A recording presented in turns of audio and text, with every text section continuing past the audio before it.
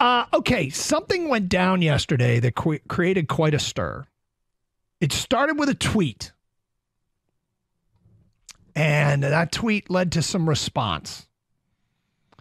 The first tweet came from Josina Anderson, NFL insider, who tweeted out, I'm told personnel around the league are discussing their awareness that some owners have been told Lions offensive coordinator Ben Johnson's asking price as at least or around $15 million a year for a head coaching job, per source.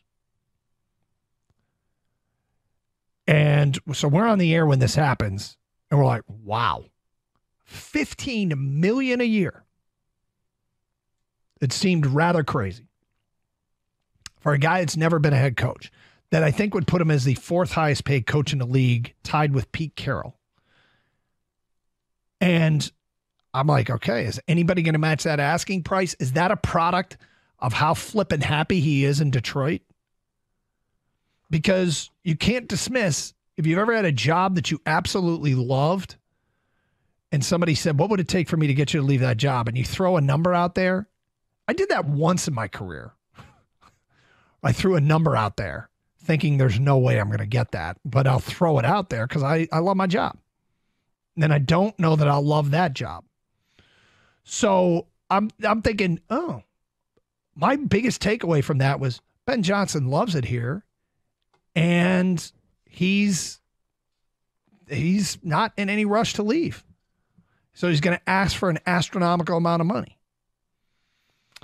Well, later in the day, people started to tweet it out, including Dove Kleiman, who tweets a lot of stuff by other people.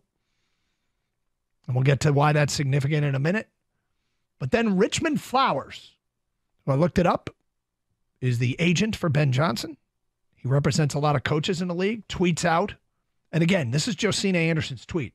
I'm told personnel around the league are discussing their awareness that some owners have been told Lions offensive coordinator Ben Johnson's asking price is at least or around $15 million a year for a head coaching job, per source. Richmond Flowers, agent for Ben Johnson, tweets back. I'm told personnel around the league are discussing their awareness that there is no asking price or demand, and this tweet is 100% false and irresponsible reporting, per source.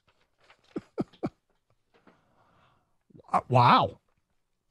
Now, I'm also thinking, why would an agent do that? If it gets floated out there that his client wants $15 million, what if somebody offers it?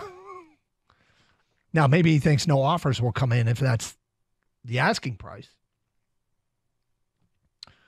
So Josina Anderson, she's not done. She tweets out, now that public sentiment has weighed in, changing the tune on what was said. So she is speculating that her first tweet led to ridicule. The agent said that's BS. Now she's saying, oh, now that the ridicule's come in, people are saying it's not true. Then she tweets again and tags Dove Kleiman, this NFL reporter. If you're going to use a reporter's content in your tweet for your own engagement / money, please don't bury the reporter's name at the bottom of an extended link that has to be clicked in order to discover who the report actually belongs to. That's not the same form seen on your recent tweets. It's your timeline, but that's basically courtesy, in my opinion, and the least you can do. Which is kind of funny. Maybe only to us in the media. She's basically saying, just stop stealing my content. What do you make of all this back and forth, Kang? Well, I agree with the Dove Kleiman thing that Josina put out there. But Josina Anderson she's a very reputable reporter. She's broken a lot of news and things like that. Yep. No Carissa Thompson, I guess, some people would say. But wow. Wow, look at you. Carissa catching a stray over here. Anyways, but so what I get with that is, first of all, Ben Johnson's agent put out the word demand, and then Josina Anderson didn't use the word demand in her tweet. It was that the asking price, right, is at least or around $15 million per. He didn't have to get that directly from his agent. It could have been someone in his team or his circle. So this report could still be true, that what he was hearing, and now the agent maybe.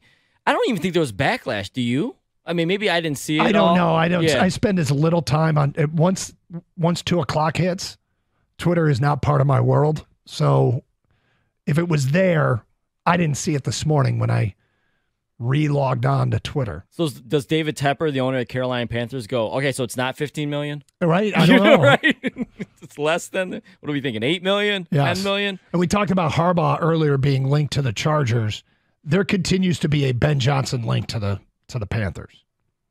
Yeah, because from what we know, he might have almost got that job last year, right? Yeah, it sounded like he pulled his name out of consideration. He being Ben Johnson pulled his name out of consideration, but yeah, I don't know what to make of this. I will say it sounds like the agent's trying to create a market.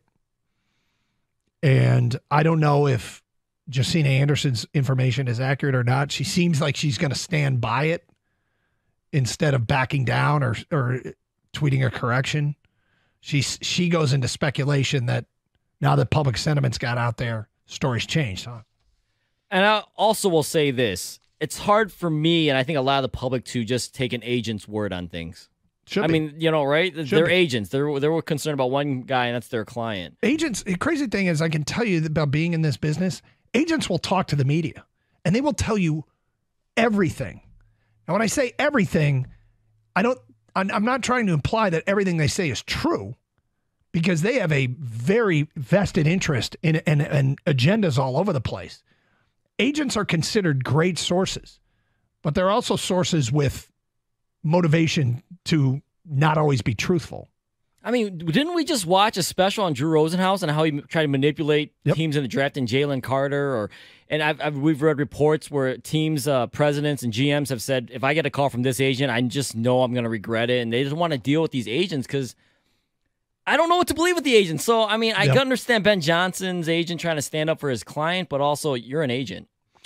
248-539-9797. We'll get to your phone calls and feedback coming up. Next hour, we'll hear from Ben Johnson, as it was brought up with him. His response, well, you'll hear it for yourself. Next hour here on Carson Anderson, 97.1 The Ticket.